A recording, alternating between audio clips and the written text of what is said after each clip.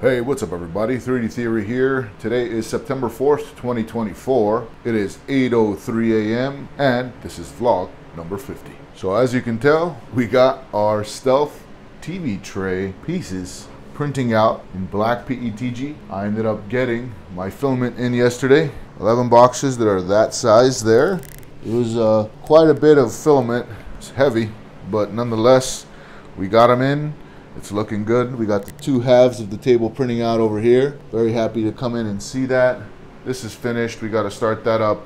And this bottom center bar, which looks fantastic, I can't wait to show you guys in more detail, is all printing out perfectly, except for this here. So I loaded this plate up, which I'll show you in the computer. I did last night and I recorded it, so you'll be able to see the Bambu Studio portion of this. But this right here was just, let me turn on this light here. This right here was just the hexagonal center bar, and I don't know what really happened to it, but it didn't stick on too well. May have to do a raft or figure out what went wrong with that. Maybe I put it on its edge and I didn't realize it, or maybe it just didn't stick to the bed. I still have to figure that part out, but nonetheless, all the other parts are printing out perfectly. They look fantastic. And I think I'm just gonna re-slice this so that the hexagonal bar is not there, and just get it going again. This was a 23, almost a 24-hour print, so I was hoping to come in and see it halfway completed this morning. Nice coffee, but it's okay. We can get that fixed up. These are humming along beautifully. I did end up oiling the Y-axis guide rail last night on this machine and that machine there. Let's see how this comes off. Beautifully, very nice. There's just a little bit of stringing right there. I say stringing, but a little bit of filament that came off. But other than that, take a look at this beautiful printed piece, or shall I say beautifully printed piece. Wow, looks great. And it has the tree support inside there, that where the dowel goes, but we're gonna be cleaning that out. And yeah, this is coming along. I think it'll probably take another day or two for this thing to finish up, but let's hop in the computer and I can show you the Bambu Studio portion of this all, and we can load up some more files and then get this mini print farm running. And by the way, if you're new to this channel, what I usually print are these plates and latches. So this is a left latch, right latch, left plate, right plate. And these attach to a larger product that I don't really talk about because the larger product is not really 3D printed. But this is my tiny 3D print farm of 5 Bambu Lab A1 3D printers. This one having AMS Lite Combo, so that when I have near empty spools of filament that cannot finish a plate or a latch completely on its own, I bring it over here, I load it up, and I turn on auto refill, which then will run a print, and halfway through the spool will finish and it'll switch over to the next spool and finish off that print. So it's very useful because I have several near empty spools of filament in that box. But production is at a halt right now on that because we've reached the amount of units we needed to reach, and we're in the process of assembling all of our units. And it was 300 and we got probably 20 assembled fully. There's a lot of parts to it. So we're just continuing on. Each fully assembled product takes about 20 minutes to assemble. And I have the products in a different location. And again, I don't talk too much about the assembly process due to business obligations, and the overall product is not fully 3D printed, just a part of it is. But nonetheless, we are doing a fully 3D printed Stealth TV tray table. And if you haven't been seeing it, it's been a series that I designed from, you can say, a reference from scratch. I had a reference, meaning a TV tray table, and I stealthed it out. So I am going to put together a compiled video of all the Stealth TV tray portions of this project. So at the end, we'll have a nice and compiled video of all the Stealth TV tray designing, 3D modeling, slicing, printing, prototyping process, so that it's not scattered. But in my daily vlogs, I do talk about it. And we are currently at the printing stage. It's going to be our first complete prototype, and hopefully we can call it our finished product so we don't have to do any more changes. But nonetheless, I'm going to hop in the computer, show you how I sliced it yesterday, and we'll get some more prints loaded up on this, and get production going. Hey, what's up everybody? 3D Theory here. We're here in Bambu Studio and we're gonna get that Stealth TV tray sliced out and ready to print. I am so excited to finally get this thing printing. I have all the filament that I ordered. It came in today, and today is actually September 3rd, 2024 at 7:39 p.m. So it is yesterday, because I'm pretty sure I'm gonna upload this tomorrow. But nonetheless, let's bring this in. We're gonna make it 90 degrees, laid down flat, and it's just like how we planned it out. It's almost the entire plate, just minus maybe a couple of millimeters. And as I've mentioned before, I'm not gonna make this too dense. I usually put the strength at 4 wall loops with 60% infill and gyroid. In fact, the only thing I'm gonna change is I'm gonna change this to triangles or maybe honeycomb. I think I will go with triangles. I haven't done triangles in a long time. Someone had suggested doing triangles in the comments, so I'm gonna do it again and do it for this model here.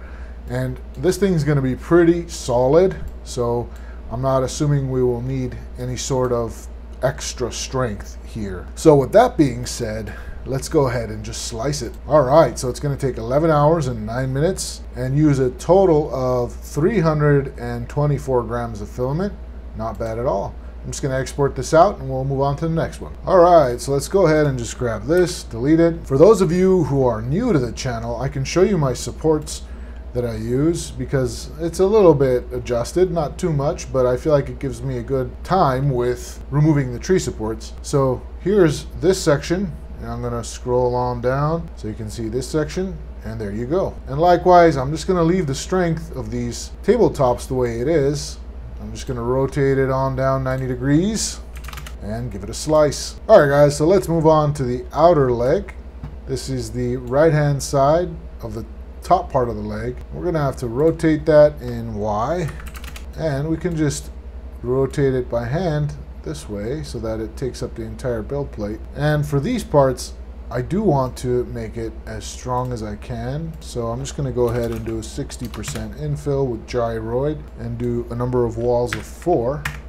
And I only have 5 printers here, and I want to print out as many things as I possibly can. So I know I can't do another leg, so maybe let's try importing in other objects that we may be able to print, like this. And let's just load up the build plate. I'm gonna rotate this as well in X. And I already know that I wanna rotate this in Y. Let's do -90. We've done all the tests here to make sure these are all strong. Let's see if we could get this cylindrical bar printed out, if it's not too long. And I'm gonna rotate that in Z 90 degrees, or how about 45? There you have it. It's really close, but I feel like it will do the job. How about this center bar? Maybe we're pushing it, maybe not. That's actually looking really nice. Let's do -90 in X and -90 in Y, or was it just 90? Yeah, it was just 90. And let's see if I could fit it on this side here. It looks like I can. All right, how about these smaller bars here? This is already laying down flat the way we want it. I'm gonna rotate this in 90 and bring it on over. And let's bring in that other bar, and we're gonna rotate this, what, 180? Yep, 180 and 90 here. And let's just bring that on over this way. Very nice. I feel like I'm gonna be able to do a lot of prints on this one print bed. So we've got all the dowels, and they're exactly the same. So once I have this positioned the way I want it to be positioned, I think we'll be able to just clone it. And I just clicked this here, by the way. It's auto orient. Sometimes it works, sometimes it doesn't. This time it seemed to have worked. Okay, now we just right click, clone, and we can do number of copies as 3.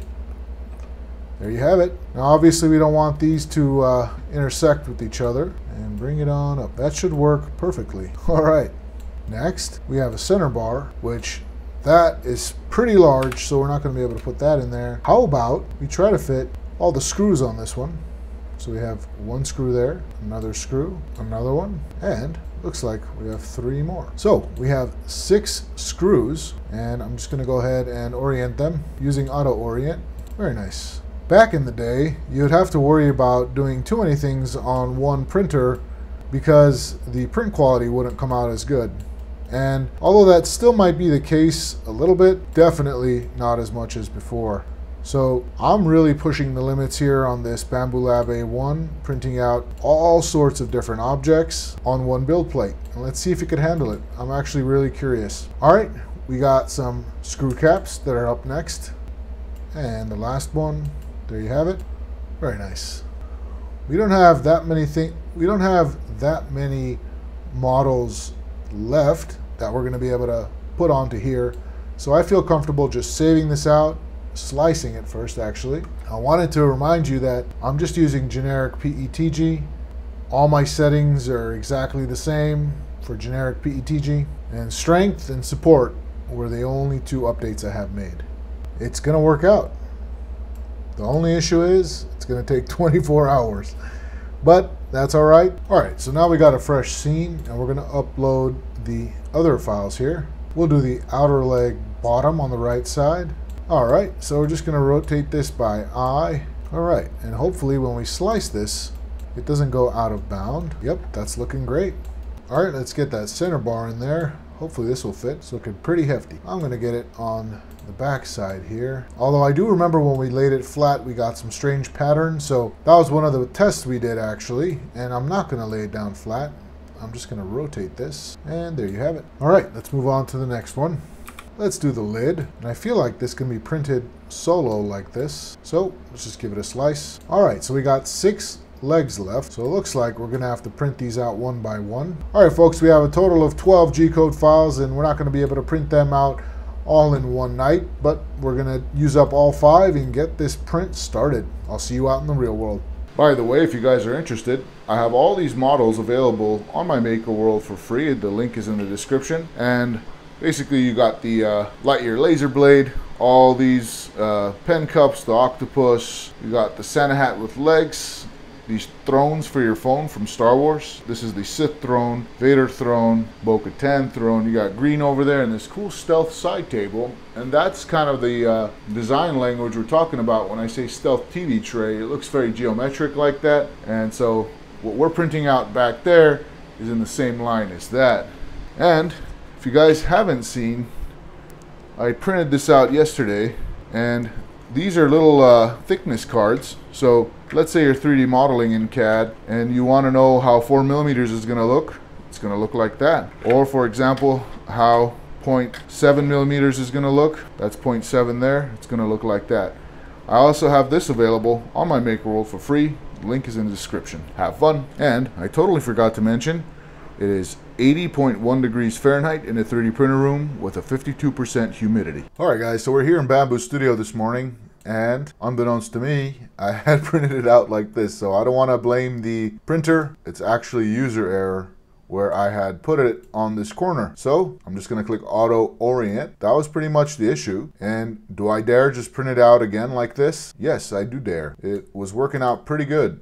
And I can say that we don't need these washers because those washers finished up. You know what? While I was slicing, I said, let me come and check these screw caps, and they're actually perfectly fine. However, I did notice that the screws that I was printing out did have a layer shift. So I'm kind of worried if I print it out again, because there's so many things that obviously the quality suffers even on these Bambu Lab printers. I'm going to print these little screws out separately so that they print out nice and straight. We need them to be really good, so I can delete those from that Bambu Studio file. All right, so now that we're back in here, I can go ahead and delete these because we certainly don't need these anymore, and I want to print these out separately. So for that reason, I'm just going to take these out of this file and print them out separately. And I think we're good to go there. So let's give that a slice, and that's going to take 22 hours and 21 minutes with 400 grams of filament being used, and we are set. All right, guys, so I'm going to get this exported out and put on the SD card for printer number 5, and I'm going to get another print onto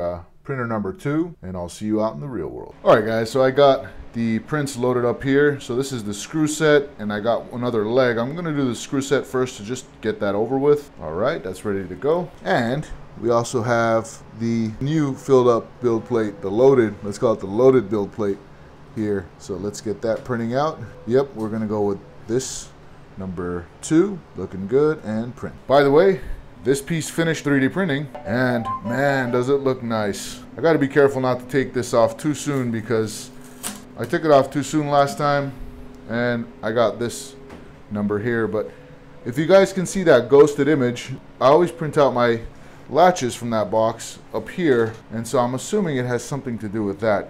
This blue filament, I don't know how I'm going to get it out, but take a look at that bottom piece. Wow. Oh, my fingerprints. That is looking so sweet.